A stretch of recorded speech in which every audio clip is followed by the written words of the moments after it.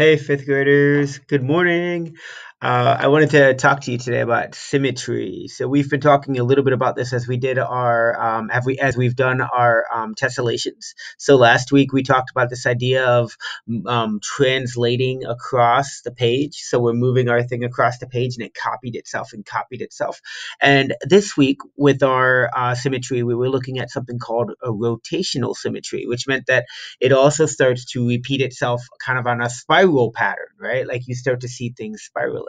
So I wanted to talk today about what symmetry is, just a definition. And I think you know this. I think you might have studied this before. And I'm sure actually you've probably studied this since you were young, like since you were in like first grade, you've been talking about symmetry. But I think it's important to kind of touch on it mathematically and how it starts to impact some of these kind of more creative and artistic endeavors that we see in the world and that we see around us. So we're going to start with this page, and I wanted to show you kind of like this diagram. How many lines of symmetry does each figure have?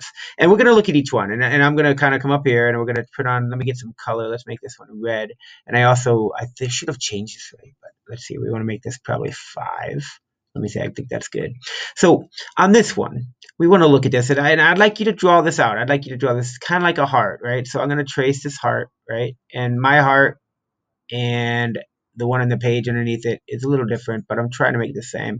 So if I have a heart right there, which I would like you to draw in your notebook, I would like us to notice that in that heart, there is a line right through the center of it where it is the same, or it should be the same. If I draw it well, it's the same on both sides. So that is my line of symmetry, right? There is one line of symmetry. That is the only way that I could fold that heart over and have it be the same. So if I was cutting that out of a little sheet of paper, right, I could basically take, let's take a Post-it. I could take this Post-it. I can, you see my Post-it? I could fold it in half. So I've got a Post-it. I fold it in half, and I could draw on one half. I'm going to draw I'm going to draw a little heart here. You're going to see what happens. If I draw, oh, my cat's here. It's like cat time, apparently. If I draw a heart, half of a heart, right? That's all I'm drawing. And I cut that out. What you're going to notice is that because I folded it, it's going to look exactly, not exactly, but it's going to, no. Oh my gosh. Cat attack. Terrible. I swear, guys, I don't plan this. I don't like wait until the cat's ready to attack. But something about the 5th grade videos, these cats just attack me. I don't understand it. I make a 5th grade video and they come to attack. But the 4th grade or the 6th grade videos, no cat attacks. So something about you guys are special. Okay, I cut this out. Notice what I have left. I have my frame here. I open it up, and because it's symmetrical in only one way, right? It's the same on both sides. See that? So it's the same on both sides, kind of like my nose, my face, right? Little heart on my forehead. But this little heart that I cut out is then symmetrical across a line right down the middle, right? So the line of symmetry in this heart is where I can fold it, and it's the same on both sides. So when I fold this little heart, right, it's the same on both sides. So my line of symmetry is the fold line. And I'm going to draw that in right down the center. My line of symmetry is where it folds. So this is my line of symmetry. It has only one line of symmetry, one line. Because if I fold it this way, right, it's not the same. Like if I fold it down like this, like it's not the same on both sides. One side's like triangle, one side's got the two little kind of like the top of the heart. Doesn't work. So the only line of symmetry is right down the center. Okay, so this is what I'm talking about, line of symmetry. Now, with the rectangle in the second one, and I'd like you to draw this in your notebook, we have 2 lines of symmetry. We have one going vertical, so if I fold that in half, it works across that line. So I'm going to come in here, and we're going to just draw this in. We're going to draw in this dotted line, right? That's our first line of symmetry right here. This one going up the middle. And then we also have a line of symmetry coming across, right? And this means that if I folded it on that line, it would look the same top and bottom. The top part and the bottom part are the same. The right side and the left side are the same. Now, some of you might say, hey, wait, Mr. Papson, what about this? What about cutting it from this side to that side? And I'd say, try it out. If you make a rectangle and fold it across that side, will it be the same on both sides? Will it kind of fold into a perfect triangle? And I'm going to tell you, probably not. And the reason is it will work with only one shape. You know the one shape it works with? A square. That's it. It'll work with a square. But if it's not a square, it won't work. So on a square, I have the added lines of symmetry of being able to do this thing, right? You guys are right about this. If I add a square, I can do this. And then, yes, I have that extra, the diagonal line of symmetry. But with the rectangle, I do not. So on this one, we would say that line is a no. It does not work. So this one only has 2. Now, I have a little problem with the next one. I just want to tell you, I'm a little upset about the next one. The next one, they say it's a pentagon, and they say it has 5 lines of symmetry. I say they are wrong. And the reason I think they're wrong, their drawing of a pentagon is wrong. If you notice, the bottom, if this is a pentagon, it's got 5 sides, right? 1, 2, 3, 4, and 5. But the problem is the bottom side is long. It's too long. This side right here, from there to there, is way too long. That's bigger than everything else. So when I actually take off that shape and look at it, and I say, wait a second, the bottom's way too big on this one. So this pentagon, I would say, only has a line of symmetry right down the middle. And the reason I'd say that is because it looks like the bottom line is too big. So what I might do is I might say, let's box this thing out, and let's make a new one. Let's like go in here. Let's kind of draw in a box, and let's make a real pentagon here. And let's see if we can do this. I'm gonna see if I can do this. Let's see. I don't know. You can't do it because you don't have the whiteboard and you don't have the little pen. All right, but I'm gonna try it. I'm gonna try to make a pentagon that's a little bit more even. So we got a bottom line, right? We've got a line going up here. I know it's gonna go to a point up here. Gonna make a line going up here. A line like that. And a line like that. Now, I know that's not perfect, but that's a little better. I definitely think that's a little better. So I'm going to make my lines of symmetry in pink here. Now I can say 5. So 1 right down the middle. Another one going from here across the middle to there. These lines aren't so great. Hold on. I might draw them as straight lines. Oh no, I messed up. Don't want to do that. Okay. Okay, with this one, let's talk about our 5 lines of symmetry. 1. Okay, then notice that went through one point and through the flat part.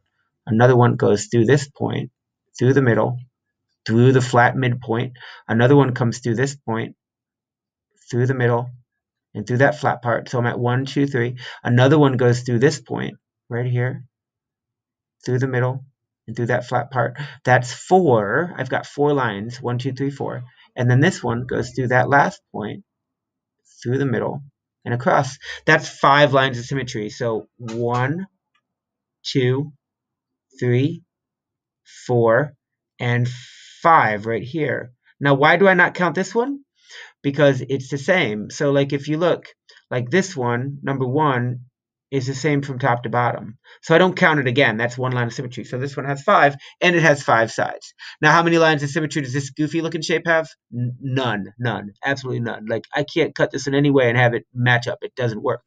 So I want you to draw those. Symmetry means that when you fold it, it would be the same on both sides. So maybe, should we write that in? I think you know that. I don't think we have to write that in. Now, I wanted to show you this artwork. I really like this. And I want you to notice all the lines of symmetry that this thing has. So if you notice, somebody made this, and the colors don't always have symmetry. Like, for instance, up here they have some green, and over here they have green, over here they have blue, and that's not. But in terms of the pattern is symmetrical, both down the middle, right, across this way, right? It's also symmetrical from corner to corner, which means this must be a square. So this has 4 lines of symmetry. 1, 2, corner to corner, 3, corner to corner, 4. And it's a square. It's a 4-sided figure. So that kind of makes sense, right? It also has rotational symmetry, which means that if I take 1/4 of it and rotate it 90 degrees, it's the same. And rotate it again 90 degrees, it's the same. So this is kind of another example. And we might do a project like this. I like this. So what I want you to do is draw this out in your notes. You should have that. And I also want you to look at this one. This is another thing. I have a couple different things to look at here. Let me see that one. do we want to do that or we want to do this? What do you think? I think we'll do this one today. We're going to do this one. What I want you to do in your notebook is I want you to copy these. This you might think this might be really easy. Maybe it's way too simple. It probably is way too simple, but whatever. You get to draw something that's fun. You're going to draw these. I want you to actually draw these. And I want you to copy what they did and make the other side of it. So the dotted line is our line of symmetry. The solid lines are the ones you're copying. So if I was going to copy, let's say, this one, this complicated one, what I might do is say, okay, how far away is this point from the middle line? And I'd try to line it up. I'd go straight across here. And I'd say, well, it's about right there. And I'd draw a dot right there and say, does that look like it lines up straight across? Yes. Does it look like it's about the same angle? And I'd say, yeah, probably. So then what I do is I draw up here. And I'm going to try with my white marker. I'm going to try to draw that. I draw that up there, right? And now I'm going to do the same thing down here. I'm going to say, okay, I got a dot right down here, right? And I'm going to go across, straight across. I'm going to line it up over here. I'm going to line it up, try to line it up just below there. And now I'm going to try, you notice I'm trying to shrink down. I'm trying to get my hand to the exact right place so that I can connect this to there, right?